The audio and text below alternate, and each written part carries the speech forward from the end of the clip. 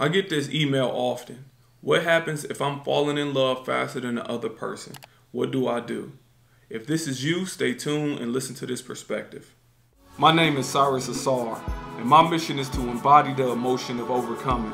I believe we all fight battles we hide from the world. My objective is to help you win those battles through perspective. Stay tuned. I get this email often. What happens if I'm falling in love faster than the other person? What do I do? This is a large one to unpack because it's different things for different people. But one thing remain constant is how you can control yourself. So let me tell you this. Are you one of those people that link up with somebody? You hook up with them this weekend, you decide I want to marry them next weekend. I've met a lot of people that felt that way. Oh, I just knew I wanted to marry her. When? After the first date, man, she just did this. Same thing with women and men. I just knew this was my husband. Why? Because of the way this. I'm like, both situations, you never really got a chance to even know the person. So you already switched onto something that you're forcing onto them.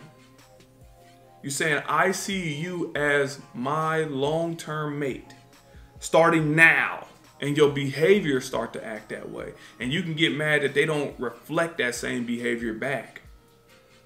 But some people go through different things, so they move at different paces. What I mean by that, some people grew up with trauma, child abandonment issues. Some people grew up with a lot of things. So they like to make sure that you're the one before they do commit. Some people, it may take 6 months of dating. Some people, it may take 3. Some people, it may take a night. Some people, it may take a year. Everybody different. But you have to be willing to understand what you're willing to deal with. Are you one of those people that want to see the commitment after a period of time? I need 2 months of dating you, then I need to know, are we together or else I'm moving on. If you are one of those people, then you can communicate that. If it feels good and it feels right for you, then keep the communication open. Because every time you talk to somebody more and more, have real conversations. And as you get the chance to have real conversations time and time again, you really get a chance to know that person. Because I've seen the same thing happen on, let me say this. I've seen people imagine that this person was their husband or wife, and they run into a scenario where they were like, oh my God. Or you have a conversation, and you're like, you really think that way? You didn't think that way, you thought about marrying them last week until you understand their thought process. You're like, wait a minute, I would never want to have no children with you. That's what I'm saying. Once you give it time, you'll start understanding if that person is really meant for you or not. It takes circumstances that you run into to see how people respond. Like, I remember this one girl telling me that she wanted to marry her boyfriend. Like, I can see myself really being with him. They were dating for, I think, about 4 months. And one time they went to the club, and it was an altercation where she had an altercation with a woman. And that woman's boyfriend stepped up and was yelling at her like, man, stay away from my girl, blah, blah, blah. And she said her boyfriend just fell back and didn't do nothing. She said she felt so abandoned. And I'm like, it took that scenario to understand what he would have done under pressure. And obviously they're not together now, but look at that. Every time you deal with somebody, you get more and more scenarios to understand who they truly are. So you have to look at the pace of which you say that you're falling in love with this person and why.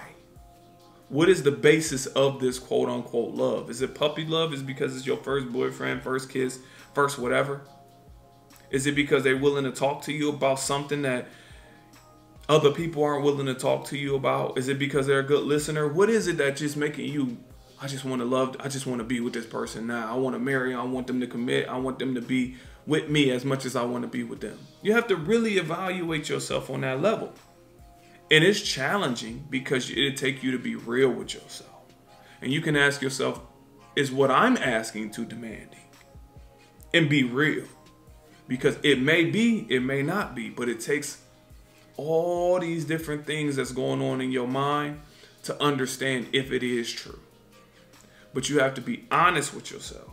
And I know I didn't give no cookie cutter answer, but I just think unloading this type of a question is heavy because there's so many different angles to evaluate. But in the end, if you look at it as straightforward as possible, what can you control?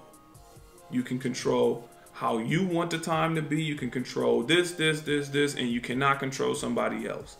So look at what you're comfortable with and figure out a good pace to coast. If they can't coast at the time frames that you're comfortable with and be reasonable, if they can't coast at the same pace that you're coasting and you're being reasonable, maybe you need to find somebody else.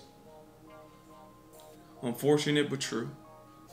If you like this video, please like, share, and subscribe. If you want to get my shirt or a book or anything, you can get it in the description box below. Thank you once again for taking out the time to watch this video.